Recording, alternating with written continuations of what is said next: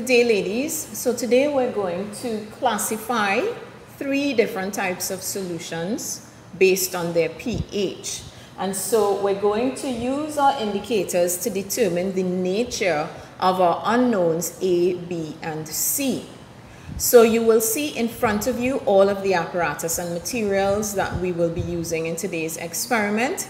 We're using methyl orange indicator, phenolphthalein, screen methyl orange, our unknowns, which are all colorless solutions. I have here a pair of forceps which I would use to pick up my litmus paper. We have red litmus and we have blue litmus. Now, for safety's sake, so that I don't place my litmus on the bare desk in the lab, one of the things that I will do, or what I have done here, is to place my litmus on a clean watch glass. And so if I've placed my litmus on a clean watch glass, then I have ensured that my litmus is not going to get contaminated with anything that is on the surface of my desk. And I am using a pair of forceps, a pair of clean forceps, because I don't want any solutions that might end up on my hand while I do this experiment to by accident end up on my litmus. It also makes it easier to just pick it up and dip it into the solutions. So we'll be using test tubes. I have a white tile so that I can compare much easier, some white background so that it is easier for me to view the colors of my solutions if there is any change that occurs. So we'll continue starting off with our unknown A, and we'll move from, we'll use each indicator separately. So I'll add each indicator to the solution separately so that you can see the comparison of each solution with that one indicator. So first up, I'm going to just add my litmus paper to my solutions. So red litmus, I'm going to add my red litmus to my solution A, and you are recording the color change of the indicator. So I started off with red litmus and I've dipped it into my indicator, and this is what it has done. I'm going to take my red litmus and add it to solution B.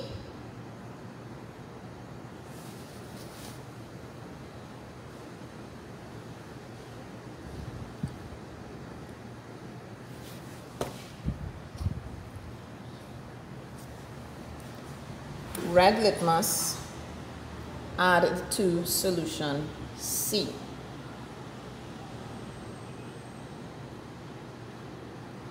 So that was my red litmus. So here is my blue litmus, adding my blue litmus to solution A.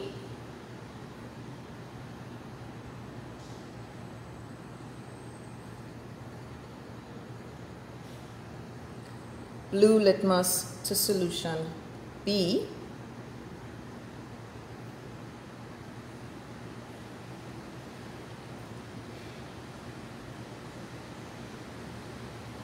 And my blue litmus to solution C.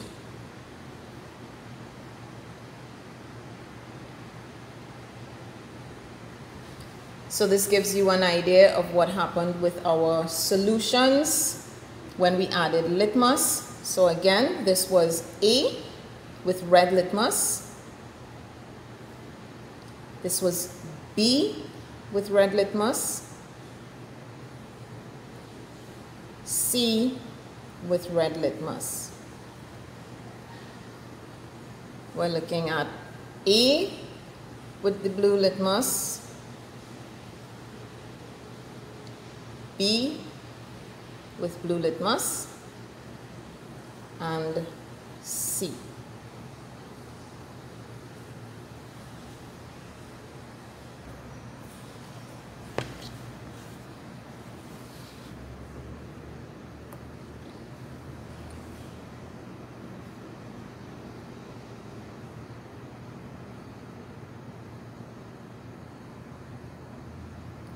Remember, you are recording the color change of the indicator.